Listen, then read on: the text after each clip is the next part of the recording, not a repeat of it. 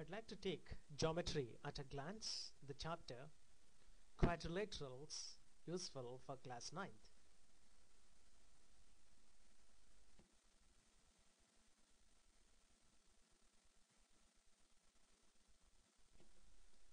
We have in the syllabus the angle sum property of a quadrilateral, types of quadrilaterals, properties of a parallelogram, and midpoint theorem.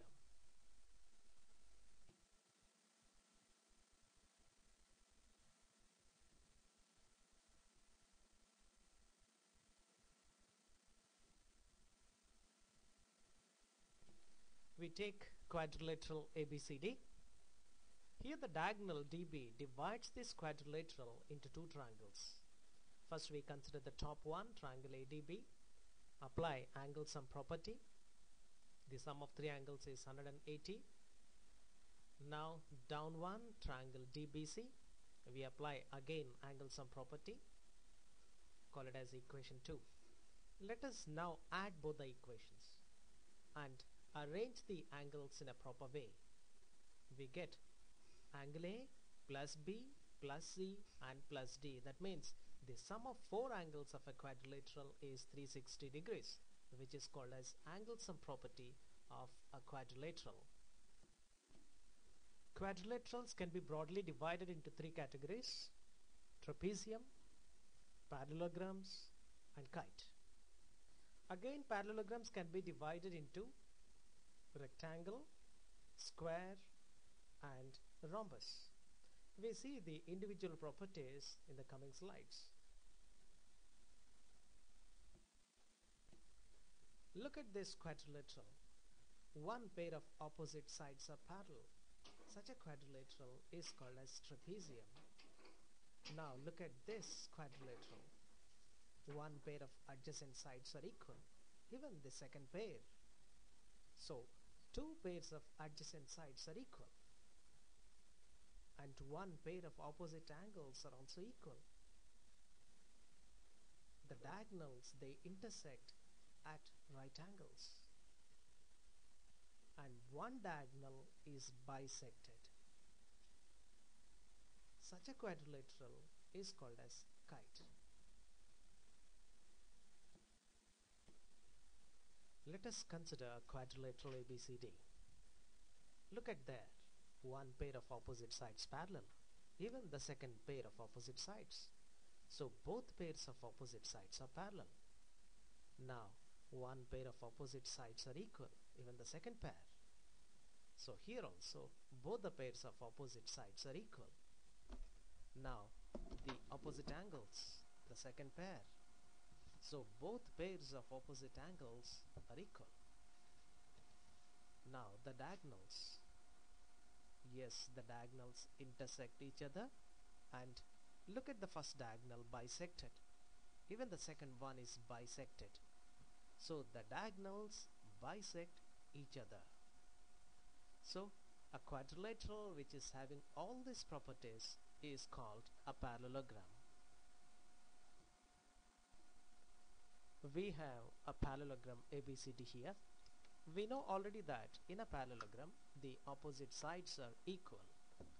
By chance, if one pair of adjacent sides of a parallelogram are equal, then we have a parallelogram with all the four sides equal. Such a parallelogram having all the sides equal is called a rhombus. And in a rhombus, the diagonals are perpendicular to each other, and the diagonals bisect each other also. Let us take a parallelogram.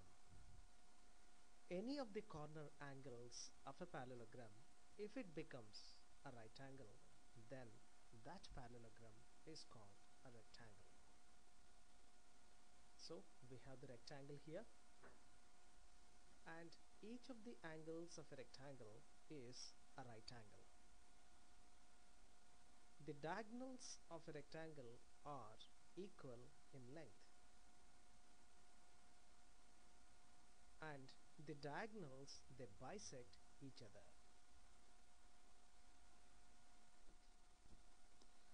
Now we see the properties of a square. It's a quadrilateral in which all the four sides are equal.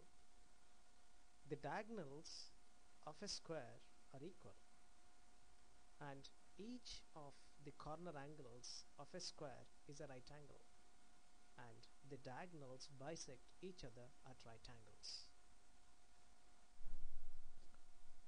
Now we see the sufficient conditions for a quadrilateral to be a parallelogram. Number one, both pairs of opposite sides are equal. Both pairs of opposite angles are equal. The diagonals bisect each other, and a pair of opposite sides are parallel as well as equal. If any one of these four properties is satisfied, then we call that quadrilateral as a parallelogram. Now we take midpoint theorem. The statement is given to us. So we are given with a triangle ABC. D is midpoint of AB. E is midpoint of AC. And we had to prove that the line segment joining the two midpoints is parallel to the third side and is half of the third side. We see the proof in the next slide. Now we start the proof.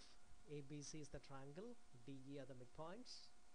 Now we extend DE up to F such that DE is equal to EF. We join FC.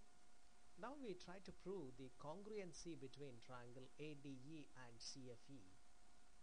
DE is equal to FE because by construction, and both the angles are equal, they are vertically opposite angles, and AE is equal to CE since E is the midpoint of AC. So by SAS congruency, both the triangles are congruent, triangle ADE and FCE. By CPCT we can say that ADE is equal to CFE, but they are alternate interior angles, therefore AD is parallel to CF. That means BD is parallel to CF. By CPCT we can also say that AD is equal to CF, but AD is equal to DB since D is midpoint. Therefore we can say that BD and FC they are equal. That means one pair of opposite sides of a quadrilateral are parallel and equal. Therefore BDFC is a parallelogram. In a parallelogram again the opposite sides are parallel and equal. Take parallel, DF is parallel to BC. But DE is a part of DF, therefore DE is parallel to BC. It is proved, one part is proved. Now take equality. DF is equal to BC. But DE and EF, they are equal. Therefore DE becomes half of DF. But we can say that DE is also equal to half of BC. So even the second part is proved.